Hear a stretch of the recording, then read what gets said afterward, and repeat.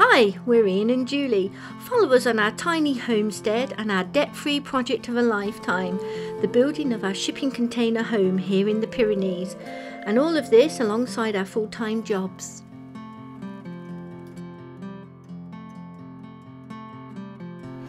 I want to thank Aferiy for sponsoring today's video and for supplying us a 1200 watt portable power station. And in the box you get the actual portable power station, 1200 watt. You get a little bag with the cables, and it comes with for us an EU plug, but it's also available with Australian, US, Swiss and UK. Also comes with a solar input cable with an Anderson plug and an MC4 connector. We don't have the solar panel with it, but we can use it with our existing solar panel because this will take an 11.5 volt to 50 volt input. The manual is in German, English and Spanish, so that's pretty good. And it comes with a little dust cover. I think just for storage, because there's actually no ventilation covers in it at all.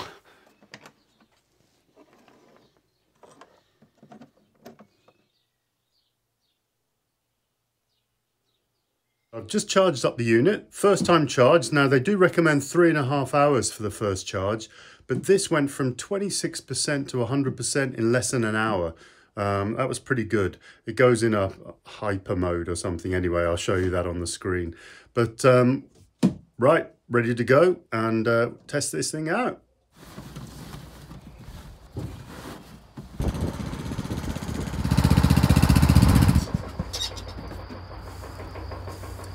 We picked up this little trailer just down the road from our off-grid plot actually. It was in the garden with a for sale sign on it, so we picked it up for Julie's little old car, but because that little old car is not really in service at the moment, I quickly put a small tow hitch on the back of the mower.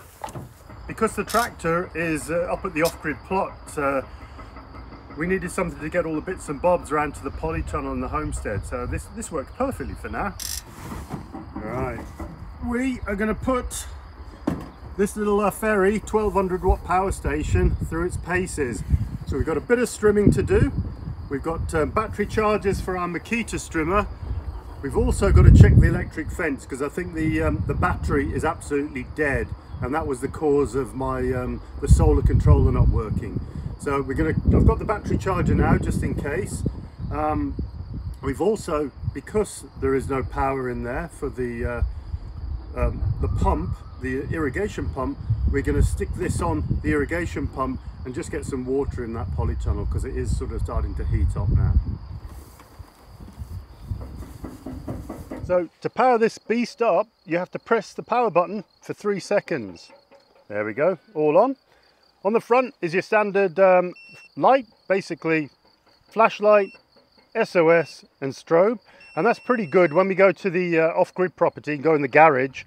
Pitch black, great to have the light on just so we can get the actual AC connection in there and get the garage door up. On the front we have 6 USBs, 2 standard, 4 USB-Cs, and one of those is 100 watt charging, so fast charging. You've got your 12 volt car socket and a couple of other 12 volt sockets here also. On this end, this is where I just charged it up from, the AC, 240 volts. You've also got a socket here for the solar and the 12 volt from the car, and that runs from 11.5 volts to up to 50 volts. So my 48 volt solar panels will be perfect for this. Also, you've got the reset button just in case you try and push it a little bit too far. Nothing on the back here, just the specification. On the other end, you've got all your fans and cooling and your output, your AC output here. So 2 EU outputs. I'm assuming in other countries you might have a couple more just because your outlets are smaller. And to turn them on, turn any of these USBs, 12 volts or the AC, you have an individual button here that you just press on to activate these outputs. Nice sunny weather's here, so are the flies. So it's back on with the mask for Tyson.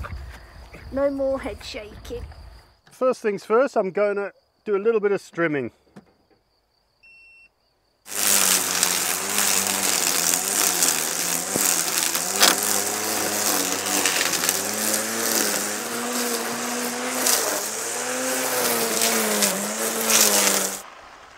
It seems to work pretty well. You can't see it at all because of the sun is on the screen, but I squinted and maximum it was going up to about 550 watts, and that gives you 3 hours, it says on the screen. So 3 hours of streaming is pretty good going. Right, the streaming's done. Now we've got a problem with the electric fence. The battery is dead flat. Instead of Julie bringing that battery back to the house all the time to charge, we thought we'd bring the power to the battery. So we're going to give it a go, see if we can charge it up and get the electric fence back on. So I've connected the battery charger to the Aferiy. I've got my battery charging now, and hopefully you can see that. It's only about 80 watts, but there's plenty in there to get this battery up to full charge. Meanwhile, I've got my smaller unit in, and my solar controller is now working. It's been charging for about an hour and a half, so it's popped it up just under 12 volt. So I can get it in parallel with this smaller battery so the solar controller can take over and that will charge off the solar. Meanwhile, I'm going to take this Aferiy 1200w portable power station up to the off-grid plot because I've got some concrete holes to drill and a few other little tasks. Right, I want to test out this Aferiy portable power station, 1200 watt, with my irrigation system. Now, we were here the other day and we didn't have a cable that we could connect to the solar. But he went back to the workshop, he made me a emergency power cable here. So now, as you've seen in previous videos, we have had a few problems on and off with our solar system that runs all the water systems for me. Now I'm going to disconnect, oops, this cable from my solar on top of the shelter here. This one he made me, just plug him in, connect the two, like so. There we go, connect the two, turn the power on, and then turn the 12 volt on.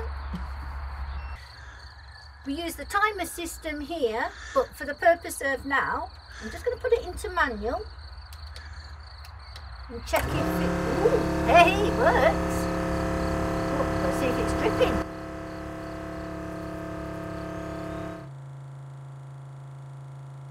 Certainly dripping, yeah.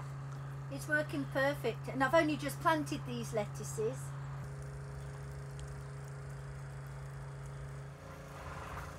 Showing I have, it's using 145 watts, which allows me 6 hours of usage.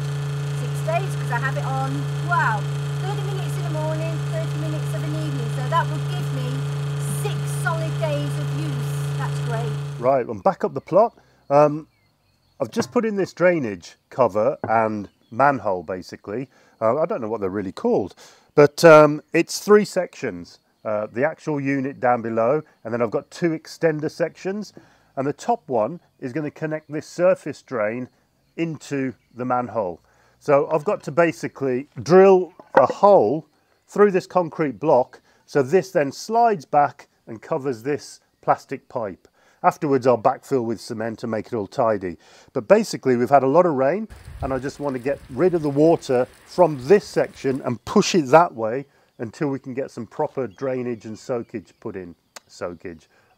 A soak hole put in.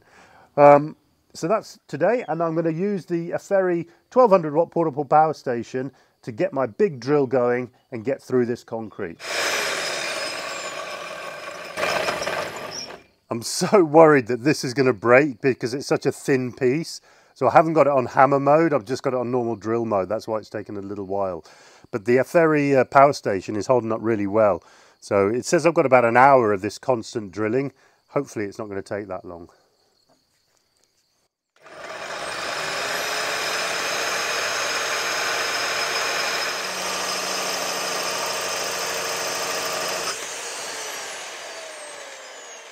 Hooray!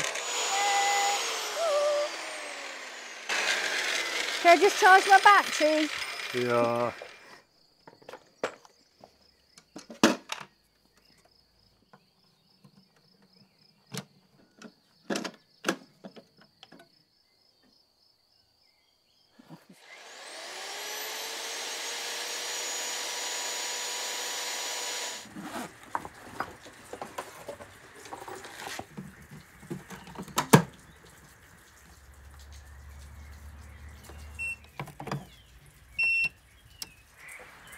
We've got all our jobs done, loads of power left, raining, coffee time.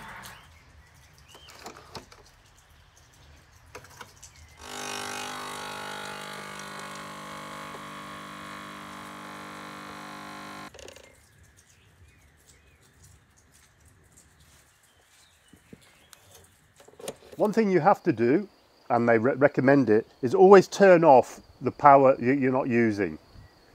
Here comes the rain, because this will actually utilise 10 to 15% just because the inverter and things are on. So turn all those off and it will last a long time. Also, this will never go right down. The BMS, the battery management system, will always allow 10% of battery in this unit. Even though the display may say 0%, it'll keep 10% in there, and that allows the battery to have much longer longevity basically, and it'll last a long time. So I want to really thank Aferiy for supplying this portable power station to us to test out, try out, and to use now in our garage, our build, our off-grid homestead, and at the house as well for emergency use as an uninterrupted power supply. As you know, we have quite a few power outages here, and our freezers are susceptible to losing all our good food. So if you like this video, stick the thumbs up and hit that subscribe. All the information for this unit will be down in the description. See you next time.